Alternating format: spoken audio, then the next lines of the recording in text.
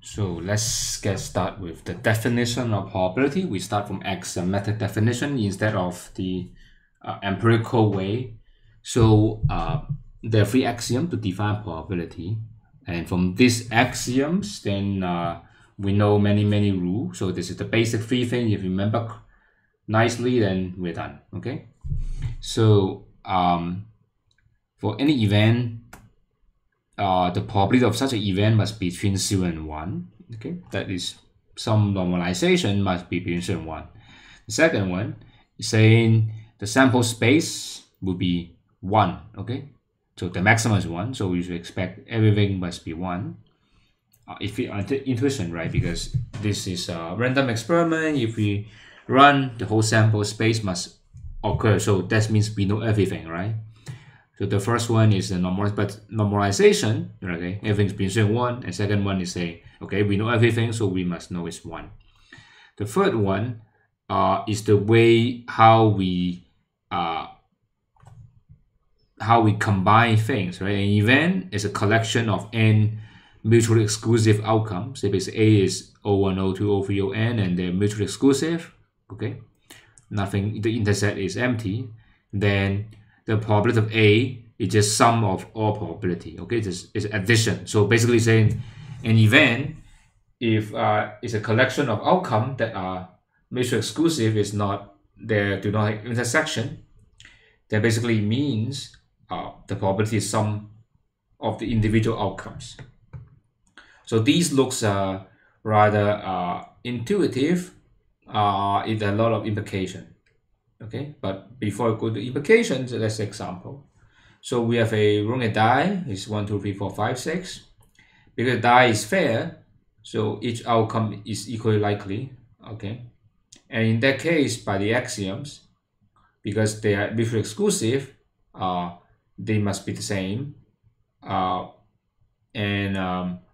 them up, then will be equal to 1. So each of them is 1/6. Okay, that is coming.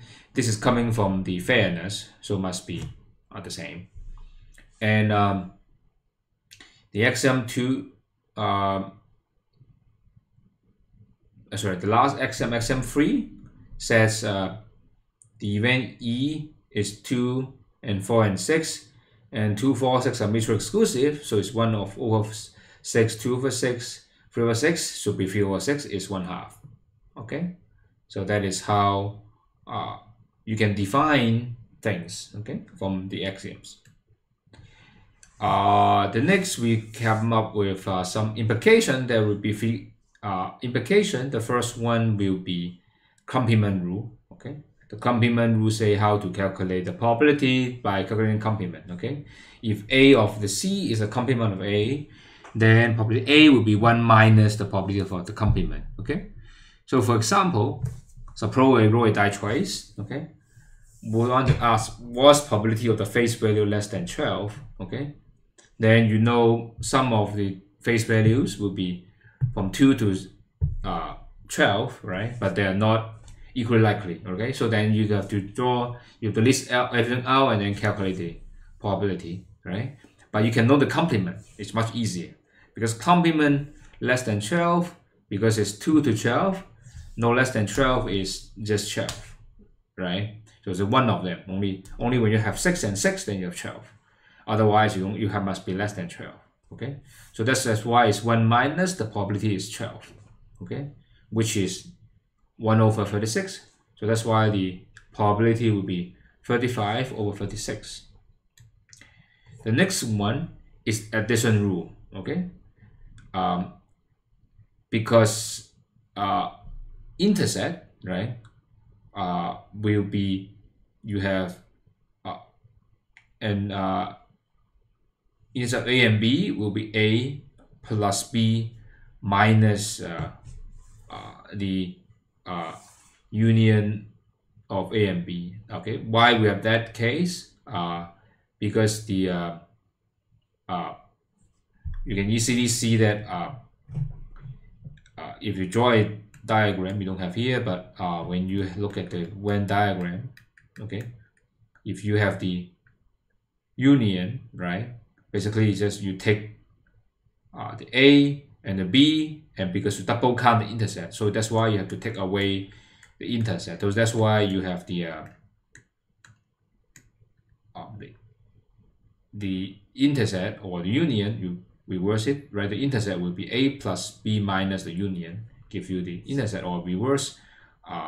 The union will be the sum of them minus the intercept. So this is the addition rule. Okay, see the example will be more clear. So suppose you roll a die once. So you have 1, 2, 3, 4, 5, 6. So what's the probability of having an even number and a number greater than 3? Okay, even numbers will be 2, 4, and 6, and greater than 3 will be 4, 5, 6. So event A and B, right, will be even number greater than 6, which means that A intersect B is by 4 and 6. Okay, we want to calculate the union, right, even or.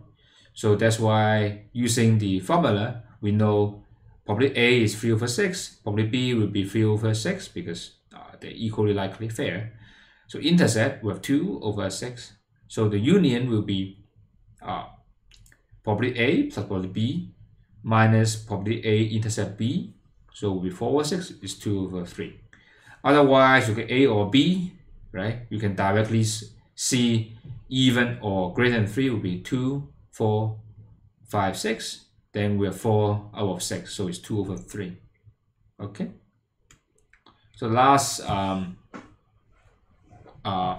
implication will be the total probability rule, which means if you have A1 up to A as partition, then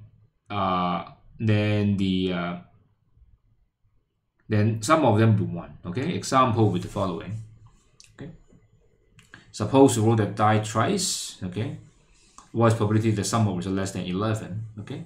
So A1 will be the result is 1, right? And you can have A2 up to A12 is a partition, because why the partition? Because only one number. So some of them must be one number, right? So they cannot be number 2 and number 3 at the same time. Okay, it's natural way to divide the sample space. And based on our discussion, we know A12 is 36 because 6 plus 6 is only way you get 12, and 11 you only have 5 plus 6 or 6 plus 5, only 2. So then probability that having sum is less than 11, okay, it's very simple. It's 1 minus this, right, is equal to this. Why? Because you add everything up, so be 1, right? So use the subtraction. You don't need to worry about less than, right? So it is this guy. So so what we have is adding them up is 3 over 36. Okay, so that's the end.